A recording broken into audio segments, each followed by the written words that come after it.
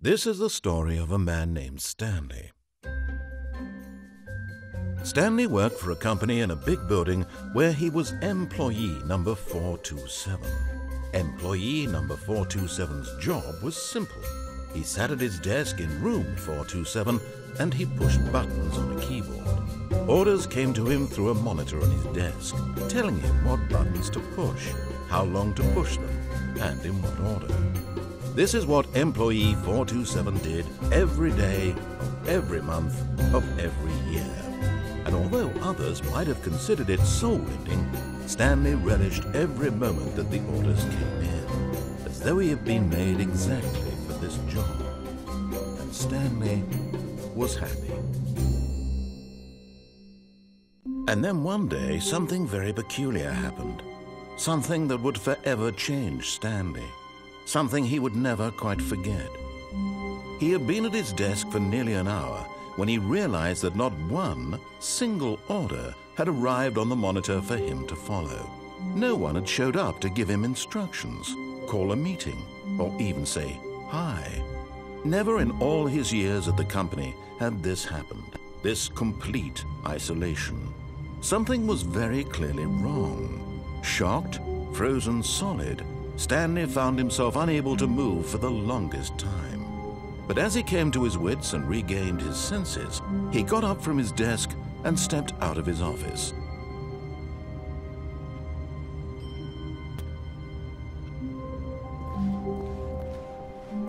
All of his co-workers were gone. What could it mean? Stanley decided to go to the meeting room. Perhaps he had simply missed a memo. No matter how hard Stanley looked, he couldn't find a trace of his co-workers.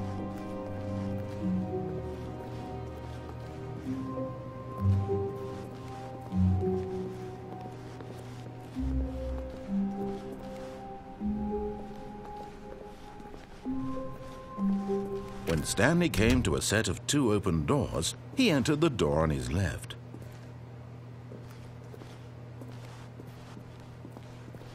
This was not the correct way to the meeting room, and Stanley knew it perfectly well. Perhaps he wanted to stop by the employee lounge first, just to admire it. Ah, yes, truly a room worth admiring.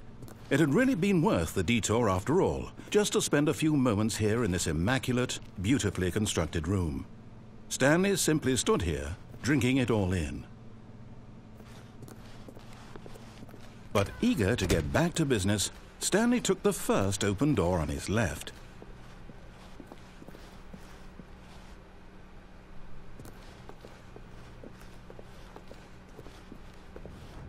Stanley was so bad at following directions, it's incredible he wasn't fired years ago.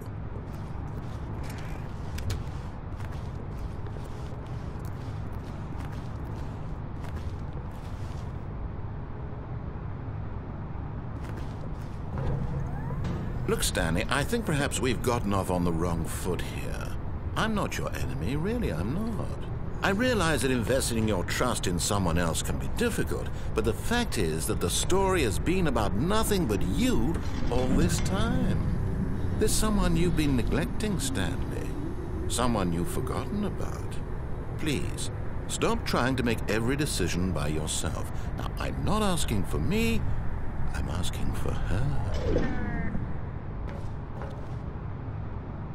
But in his eagerness to prove that he is in control of the story and no one gets to tell him what to do, Stanley leapt from the platform and plunged to his death. Good job, Stanley. Everyone thinks you are very powerful.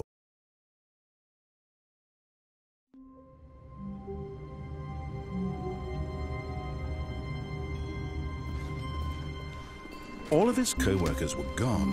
What could it mean? Stanley decided to go to the meeting room. Perhaps he had simply missed a memo.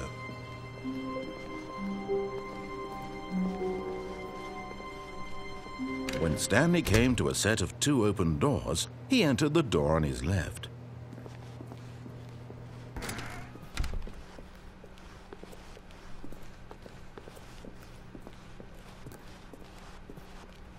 Yet there was not a single person here either.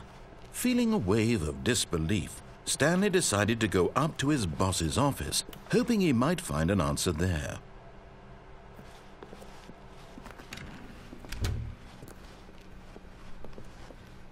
Coming to a staircase, Stanley walked upstairs to his boss's office.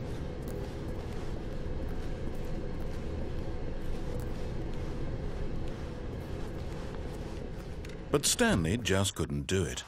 He considered the possibility of facing his boss, admitting he had left his post during work hours. He might be fired for that. And in such a competitive economy, why had he taken that risk? All because he believed everyone had vanished? His boss would think he was crazy. And then something occurred to Stanley. Maybe, he thought to himself, maybe I am crazy. All of my co-workers blinking mysteriously out of existence in a single moment for no reason at all? None of it made any logical sense. And as Stanley pondered this, he began to make other strange observations. For example, why couldn't he see his feet when he looked down? Why did doors close automatically behind him wherever he went? And for that matter, these rooms were starting to look pretty familiar. Were they simply repeating?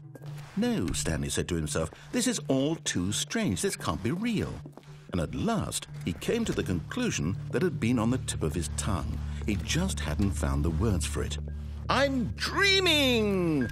he yelled. "This is all a dream." Oh, what a relief Stanley felt to have finally found an answer, an explanation. His co-workers weren't actually gone. He wasn't going to lose his job. He wasn't crazy after all.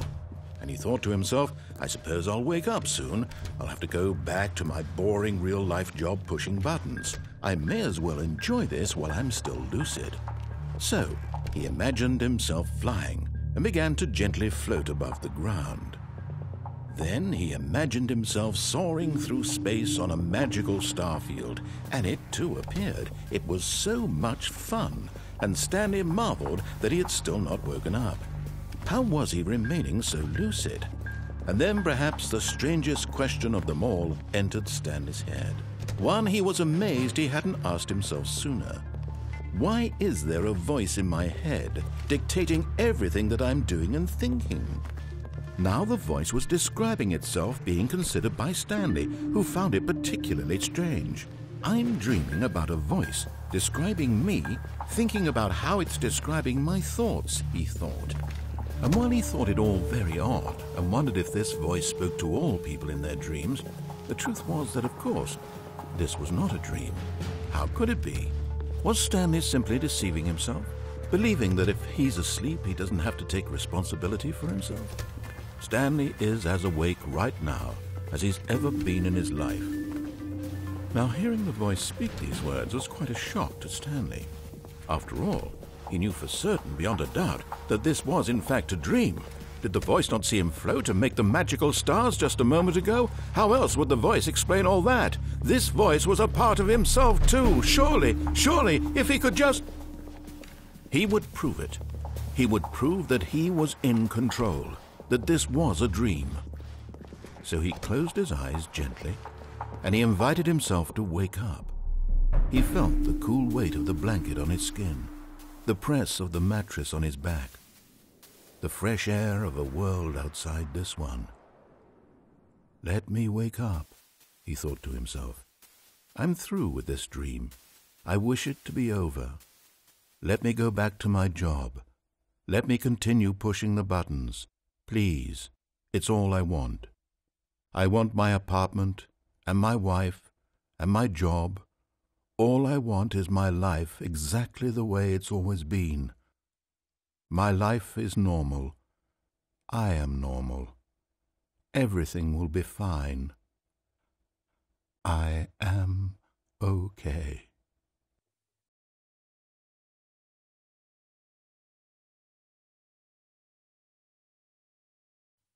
Stanley began screaming. Please, someone, wake me up. My name is Stanley. I have a boss. I have an office. I am real. Please, just someone tell me I am real. I must be real. I must be. Can anyone hear my voice? Who am I? Who am I? And everything went black.